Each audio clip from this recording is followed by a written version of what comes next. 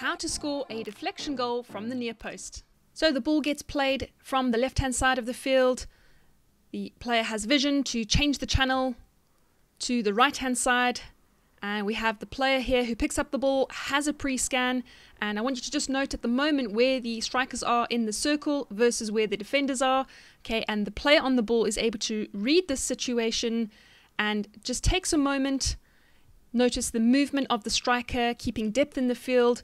Okay, and the ball that he plays in is through the left foot of both of the defenders, but lands up coming straight to the striker's front stick, right, and is able to score the goal. Now, if we break that down and we look at the striker who scores the goal, where he starts from, he's coming across the goal, across the line of the goal.